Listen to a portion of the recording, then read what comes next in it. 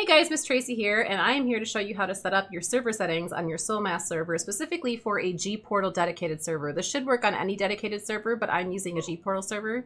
You'll notice there's not a lot of server setting options yet, but you can adjust things like your XP rate and all of that good stuff. Everything that you can set up on a personal hosted server, you can set up on your Gportal server, but I'm just going to teach you how to do it. So first off, you need to make sure you set an admin password, save your settings, and turn on your server.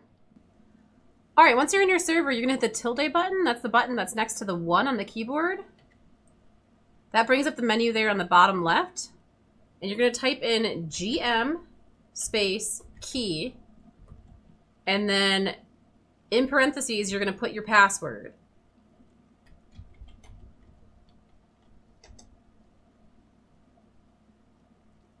And then you're going to hit enter. And it'll pull up this menu here. Now, before you continue, you need to do become the admin. Type your password in here again and become the admin. Once you have away from admin here, you're going to click open coefficient settings.